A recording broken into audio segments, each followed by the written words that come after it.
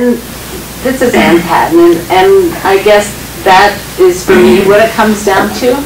As a parent, I want to know that there's a law that's going to protect my son from somebody just coming in and making an allegation and taking him away from me or from whatever other, walking down the street, whatever.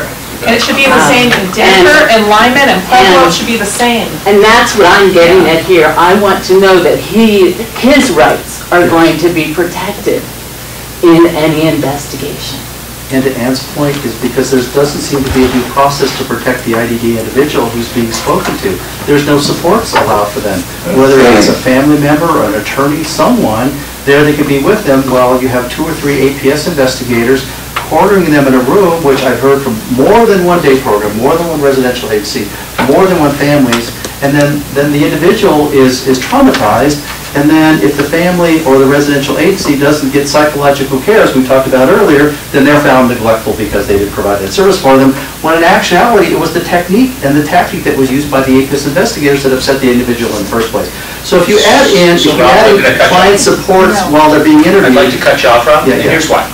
Because we've extended the meeting for an additional hour, and I think what Mark is trying to say is that there are specific case-based things, and it's a trend. But it's a trend. It's happening. This is what and so that's what your rules are speaking to. The rules are is not the trend. Yes. If this board is looking at all of that, I'm sorry, I'm sort of getting incensed right now because I'm hearing both sides. And this is Tawny Couch, by the way. You have to understand. If you do not have a dog in this fight, you will never understand the fear of having your child who does not speak and does not understand what is going on around them, other than they want to go watch the movie in the bedroom. So when you have someone they don't know just sticks a piece of paper in front of them, hands them a pen, and they do their little circles because that's what they've been doing in school since they were 2, and then expect that to be the rule of law, that's a problem, and we are now talking major lawsuits. I will be the first one out there hiring a lawyer if that ever happens to my son. What she's speaking to is the form that they have them sign, that they don't know what they're signing without any explanation, and then all of a sudden they become an APS client. Exactly. Emergency guardianship happens within 3 days. Is that a rule that is up for discussion? We are talking about tonight? APS in general, and I know that you're paid by them. You're paid by them, which is actually our money. And we just want to make sure that our passion is shown, because we're not here to go through these rules. I know they limited the meeting to that. We're here to say that we're upset, we're scared, we need to be heard. These rules impact our lives, not yours, our lives. We have skin in this game. And for people to stick just to the rules and want to talk about the definition, that's a slap in our face. We're here because we need... The stated purpose of this meeting, what I've heard the department say, is that you have a number of avenues to continue that conversation. Yes. And I'll be the first to admit that you're absolutely right. I don't understand it because my 2 children don't happen to have IDD.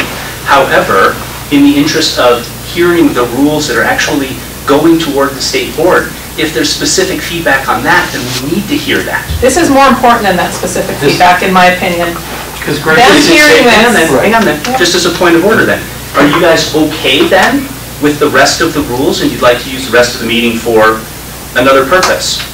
Because the department has agreed to take the time, which we but appreciate. The purpose is actually to review the rules, and so if we need to do that, then we just simply need to forego that, and we need everybody's agreement, because everybody signed up with a specific objective as their reason to be here. So my obligation is that we achieve that objective, and if you're okay with that you've satisfied your need on that, then we can flop topics. I don't think we have. At least I don't, but maybe Jim has a point. Jim?